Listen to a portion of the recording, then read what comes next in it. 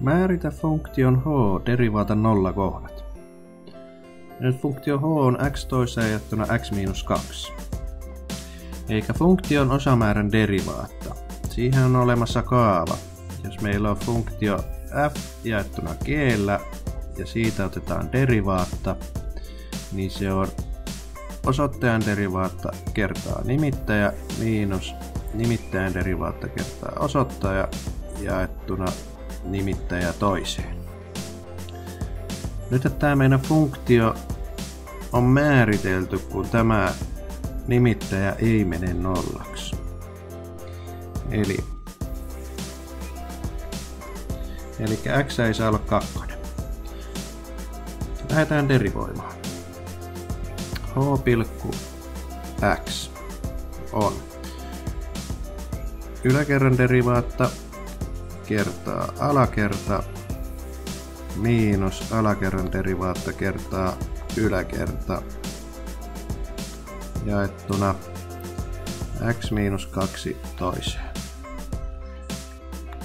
Ylös tulee 2x toiseen miinus 4x miinus x toiseen ja alhaalla edelleen x miinus 2 toiseen.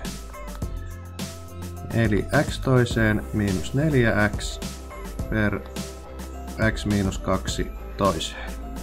Tämähän menee nollaksi silloin kun osoittaja on 0, eli x toiseen miinus 4x. Ja derivaatalla on sama määrittelyjoukko kuin itse funktiolla. Laitetaan nollakohdat. X toiseen miinus 4x on 0. Otetaan yhteinen tekijä. Sinne jää x miinus 4 on 0. Tulon nollasääntö. X on 0 tai x miinus 4 on 0. Täältä tulee x on 4.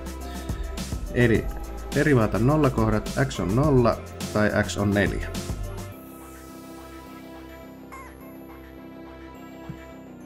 Syötetään funktio syöttökenttään.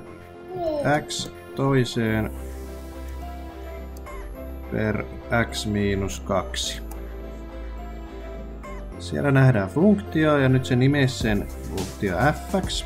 Kirjoitetaan f pilkku ja GeoGebra antaa tuohon derivaatan. Nyt mä valitsen suoraan tuosta erikoispisteet, jolloin sinne tulee nollakohdat 0, 0 ja 4, 0. Ja tänne se piirtää myös derivaatan kuvaajan.